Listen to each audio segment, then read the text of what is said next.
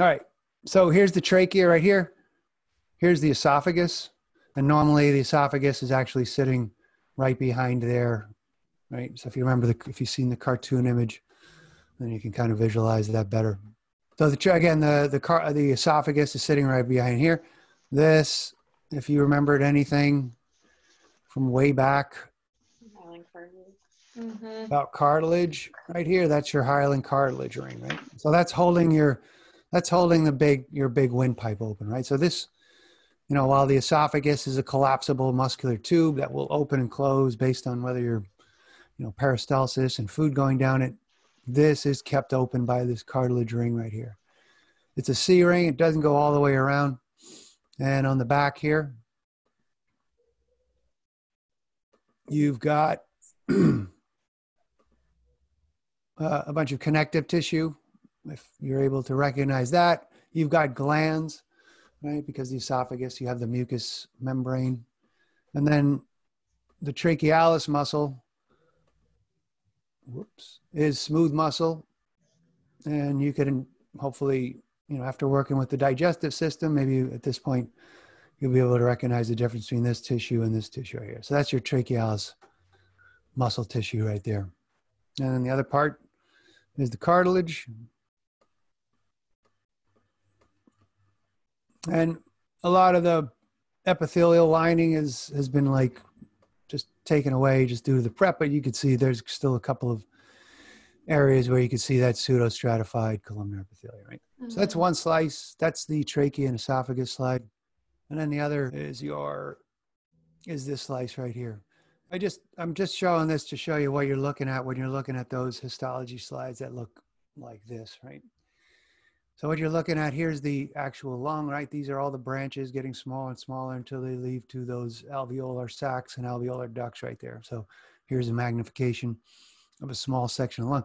Any kind of section that you take in a lung is going to have all sorts of, you're going to have different size bronchi and bronchioles, as well as the alveoli all around right there, right? So here is the terminal bronchiole going into your alveolar sacs, and then this is a close-up of those alveolar sacs. So what you're looking at when you're looking at one of these sections right here is you might see a space. This is a really nice, clean version of what this is. It's not always that, it's hardly ever that obvious what you're actually looking at, but that's what these represent right here, right?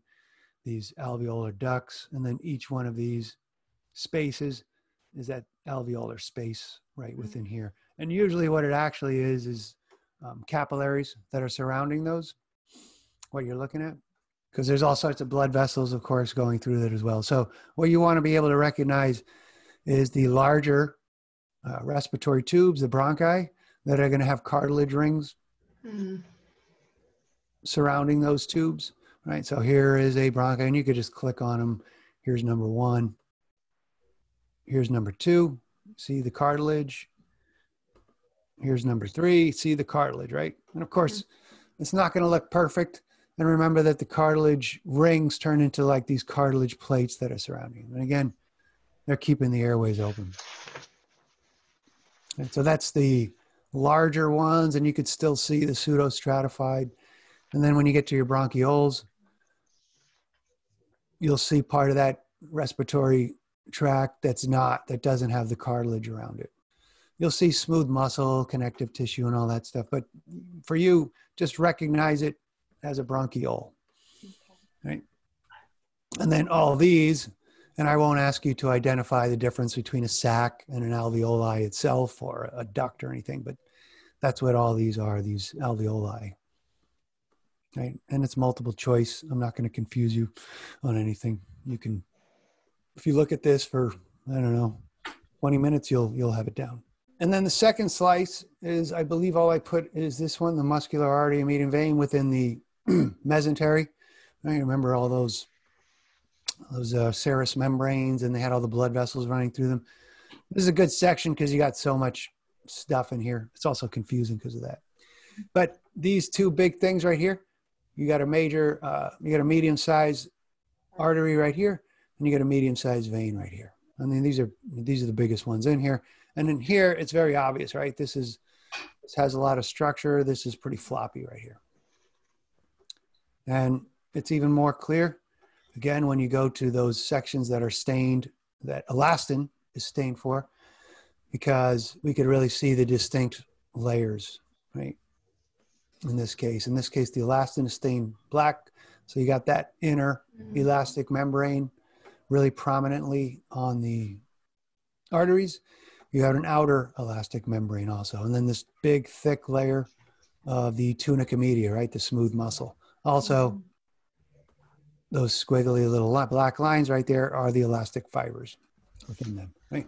And then your elastic connective tissue, right? That dense, irregular with a lot of elastic fibers is surrounding the outside right there. The veins, even the big ones, the structure of them, there's not as much as elastic fibers. They do have like a very thin elastic membrane around it, right? But the layers aren't nearly as nice and neat as the other ones. You could look at this slice if you want. You could kind of get an idea a little more about those layers with this, because the collagen is stained blue right there. All right, so those are the big ones. But you could also look at any group. You know, if you could just scroll around this page, right? If you find a group of vessels, these are all vessels. This is all adipose tissue on the outside right here. But you got 1, 2, 3, 4, 5, 6, 7, 8, 9, 10, 11 vessels, probably some more smaller ones right here. And these, at very smallest, it's hard to tell, right? But how many arteries do you see in this picture right off the bat? 7. Would there be 5 of them? Yeah, exactly, right. And you're seeing, you're looking at those thick inner elastic membrane is what is giving it away right there, for the most part, right? Without that, these are really hard to tell, right? So within all these are the arteries. So, you know, size for size, it would be hard to tell without those. You could tell that by looking at the other ones. Okay. So that's basically what you want to do for the histology. It's not that much, just takes a little bit of work. Really no more than what we just went over right there. Last time we left off, we went from those big conducting arteries, you know, that were elastic, that were sort of mediating the pressure, right? They were kind of dampening that big pulsations coming from the heart. They were leading to muscular arteries that were kind of controlling the blood flow through that smooth muscle layer, the tunica media. And then they branched off into smaller and smaller ones until you get to your arterioles, right? And then we talked about those in context of being able to control flow of blood into a given capillary bed by these precapillary sphincters right there, right? So if you want to increase blood flow there, you'd loosen these up, right? So that blood flow would be flowing through this capillary bed, or you could tighten these up, right? So these are kind of like acting like valves as blood flow through these capillary beds. And then when you get to the very smallest arterioles, like they're called meta-arterioles, they're kind of like a hybrid between arterioles and capillaries, right? But today this is like an abstract picture of these capillary beds. And that's what we're going to kind of talk about today. And then we'll also talk about, as the blood leaves the capillary beds and going back up to the heart, what happens there with those veins, hopefully. Or maybe I'll shut up, I don't know. So when you're talking about these capillaries, these are the very, very smallest ones, right? They're just like completely, you know, enveloping all the tissues of your body. That's what's going, that the size and the amount of them are pretty hard to grasp there. But like, this is an electron mitogram. This is a single red blood cell packed inside one of these vessels, right? So super, super small. These are like 5 microns, which is, I don't know, like 1/200th of a millimeter, which is about, I don't know, the size of a pin or two or something, right? So very, very small, right? Very, very small stuff going through these capillaries. So here's a picture from that slice I just gave you. Here's like a medium-sized vein. This is about, I don't know, like a millimeter across. Again, the size of a a head pin or something like that. I don't know. It's small. How about that? This itself is very small. You can almost see it visibly, but within that medium or smaller vein right here, you got all those blood vessels, which are about, each one is usually about 5 microns, I think, for a single blood cell. Don't quote me on that. But the bottom line is, imagine if this one is about the head of a pin, more or less, this is how many of these, the capillaries, which are about the width of one of these blood cells, how many of those can fit in, right? Just to give you an idea of the size right there, of the scale we're looking at. So here's another side view. Right here, there's the red blood cells, like slowly being passed through in a file through these capillaries right here. So this, the purple, is the endothelial cell nucleus. That's the simple squamous cells that make up these capillaries.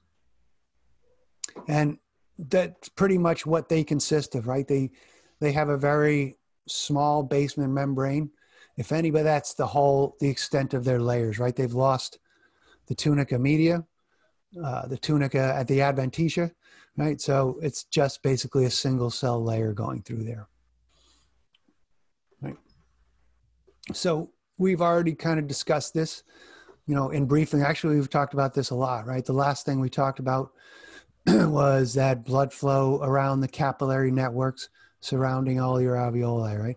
Blood coming in, oxygen deficient blood coming in, oxygen diffusing in at the arterial end, carbon dioxide flowing out, right? And this is all based on concentration gradients around the lung right there. So comes in oxygen starved, leaves oxygen rich, these capillaries. And that's all because very thin walls between the alveoli and the pulmonary capillary. So that was your lungs, right? Again, the levels of oxygen and carbon dioxide are really going to drive that diffusion rates. Oxygen's going to diffuse in, carbon dioxide is going to diffuse out. And that's all because they can do that pretty rapidly, especially compared to the fact that the blood is flowing through at a certain rate that is optimal for that gas exchange right there. So that's what's happening and what we already discussed.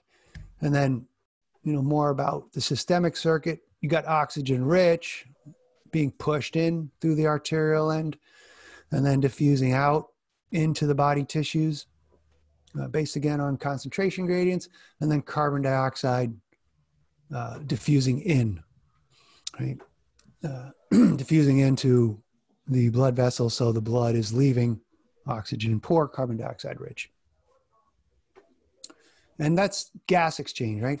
That simple squamous epithelial right here is that's easy to accommodate for gas, right? Gas just diffuses through that, but that's pretty much the only thing that's going right through the membranes, right? So just pay attention to that for a second, right? So when you look, this is an electron micrograph of the cell membrane right here. You got these little pinocytotic vesicles, little vesicles which form. These can transport stuff from one side of the capillary into the tissue. But for the most part, there's these either pores or intercellular clefts, that is little breaches in between the epithelial lining that's going to allow larger molecules, glucose, basically fluid, which has dissolved nutrients or whatever you want diffusing into that area, right? So it's certainly not big enough. A blood cell, would be encompassing this whole thing, is not getting out these pores, but smaller stuff is getting through these pores, through those capillaries. So big picture, arterial blood coming in here, flowing in through here. It's going to flow through these capillary beds right here. And the filtered fluid is going to filter out, right, at the arterial end, moving into the interstitial space, which I'll talk about in a second. And then it's going to be drawn in on the venous side, right, this stuff to be carried away through the venule system, right? And that's the big picture. Hopefully I'll have enough time to talk about the lymphatic system as well, which is related to all this. So for that interstitial fluid, this is really actually an important part that people kind of conceptually leave out, right? When you're looking at something like this, it's just a bunch of nothing around it, right? It's just diffusing out into air. In reality, when we go back to all your lectures, everything, remember all that connective tissue, all that loose connective tissue, the areolar tissue, and the ground substance. The ground substance was that watery fluid, really, which is what the basis of this interstitial fluid is in most of your tissue, right? So surrounding all the tissues and cells of your body, you got all that loose connective tissue. There's some kind of ground substance that stuff can diffuse through, right? So from your capillaries to the tissues, it's always going to need some kind of aqueous medium, right, of some sort going through that. So it's really the last sort of part of the whole circulatory system is this interstitial fluid, or first part, depending on what, which end you're looking at, right? So stuff is going to diffuse out, either gas through the membranes or through these pores or intercellular clefts into the surrounding interstitial fluid. And then stuff migrates, right, to and from these capillaries to the tissues or to the capillaries and vice versa.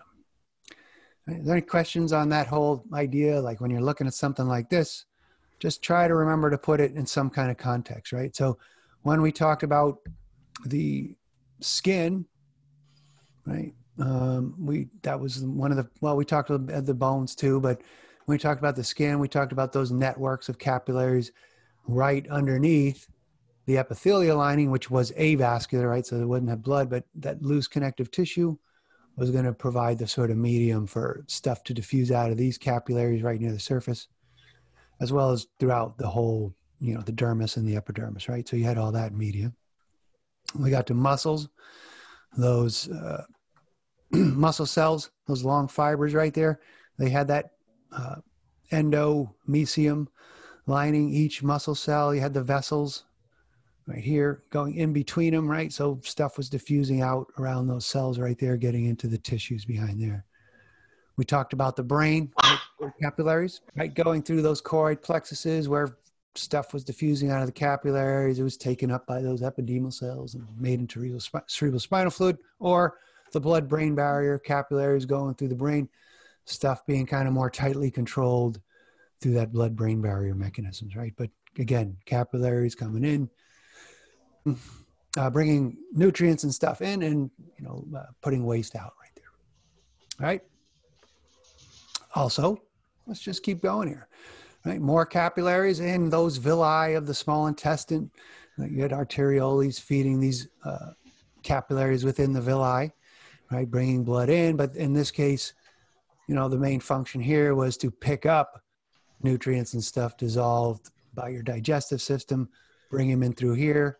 And again, this would be your lamina propria, loose connective tissue stuff.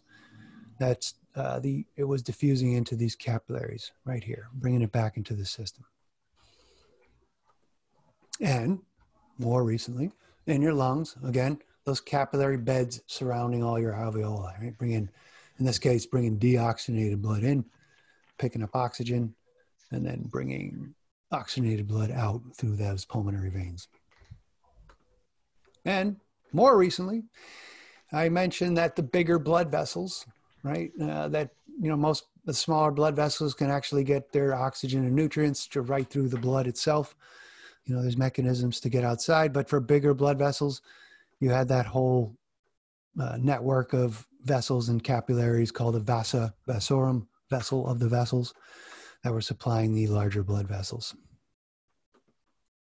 All right, so everybody get the general idea. When you look at cartoons like this, here's a bunch of undifferentiated sort of generic cells, right? But this is your body tissue, all those things I just mentioned right there. So it does help in your own mind to have something concrete, whether it's your biceps, brachii, your heart, your lungs, whatever you want to think of. Try to think of something concrete. But this is a nice, you want to sort of isolate it and think of it in simplistic terms. So here are the cells of the tissues of the body, interstitial fluid, and then here's a capillary going in. So once again, blood flow being kind of pushed in through the arterial end of the capillary bed, and blood is going to be moving slowly through, being pushed in, and this is going to allow for diffusion of materials, right, leaving the blood vessels, right, and there's going to be a little bit of pressure pushing it through right here. So, but your net fluid movement is going to be out, right? Because the pressure here inside the vessel is going to be higher than the pressure outside the vessel. As you move through that capillary bed, right, the fluid, everything will decrease, the ions will decrease in there. So all of a sudden the pressure out within the tissue is going to become greater, and there's going to be a net movement inside the capillaries, right? So it's going to be all pressure-based differences for the most part, right? So fluid is pushed out of the vessels at the arterial end because of the increased blood pressure, and then fluid is going to be drawn in at the venual end of these capillaries. Is there any questions on this whole process right here?